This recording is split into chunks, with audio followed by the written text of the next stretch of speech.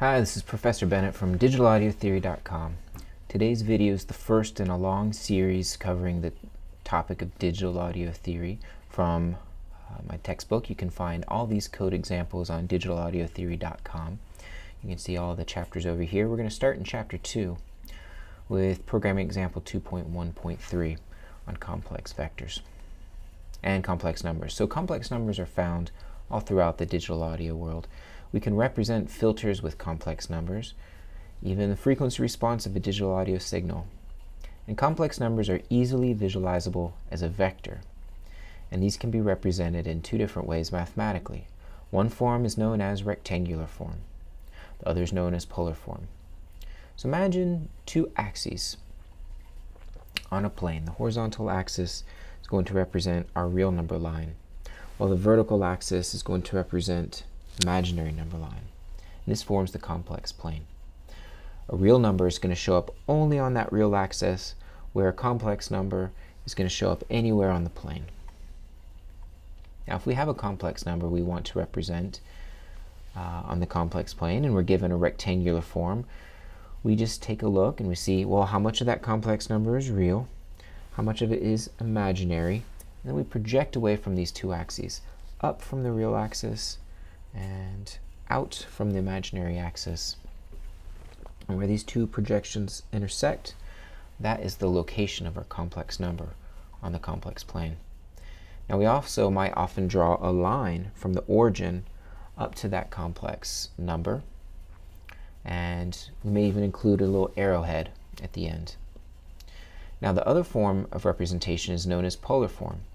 In polar form, we're given the magnitude of this vector as well as its angle above the real axis. And we can explore both of these forms in a scientific computing environment such as Matlab or Octave. So let's start this programming example in polar form.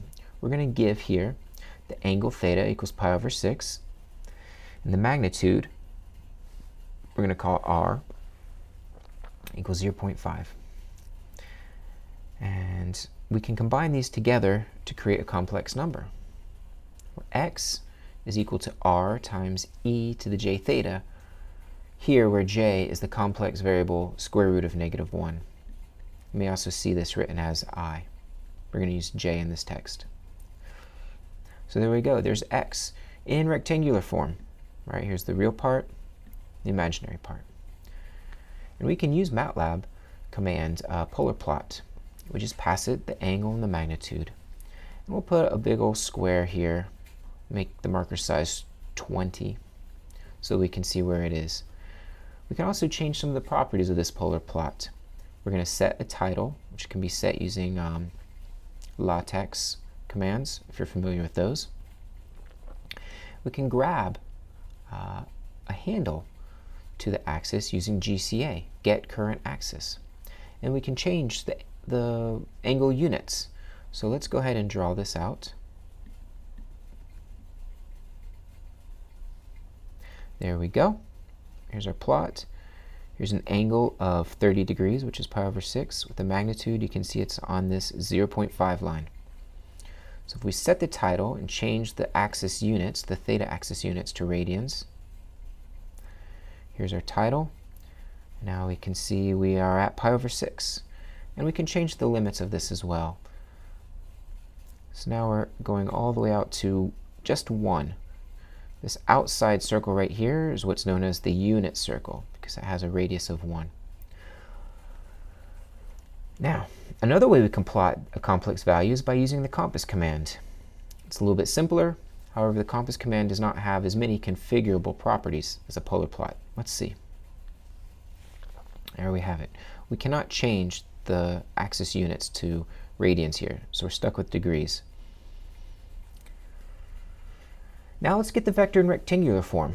We can do this by grabbing the magnitude times the cosine of the angle to get the projection onto the real axis, or the magnitude times the sine of the angle to get the projection onto the imaginary axis.